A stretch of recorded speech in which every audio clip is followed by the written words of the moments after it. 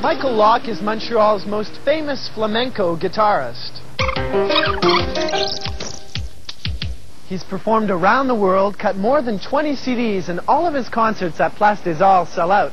But there's another side of Michael Laucke you probably don't know about. He also plays a mean game of snooker.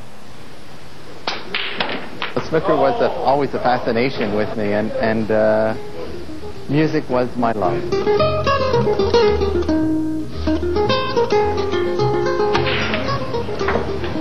There's a lot of very renowned musicians that throughout history that have had a tremendous passion for snooker or billiards, and who were also very good at it.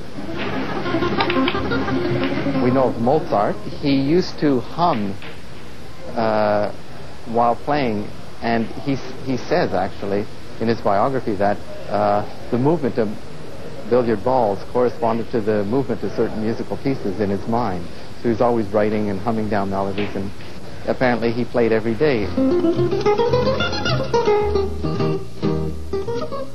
The great jazz guitarist Django Reinhardt was an absolute champion at the game. Rubinstein, the world-renowned pianist, said he never missed an afternoon of his favorite game, and there's actually quite a few others.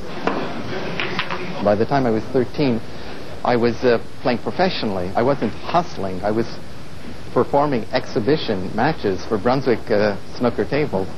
And so I was good at it. I could easily make money at it. And that helped me finance my musical education. At the same time, you know, my passion for music was increasing, and I just decided to go with the music.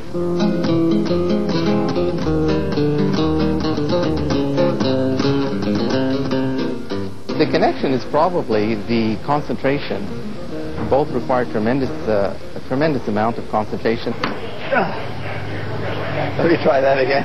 Sometimes it's also frustrating because I can't do what I used to do on the snooker table, but you do have to make choices in life, you know, and music, I think it's, for your soul, it's infinitely more satisfying, even though maybe snooker is somewhat more fascinating for your mind.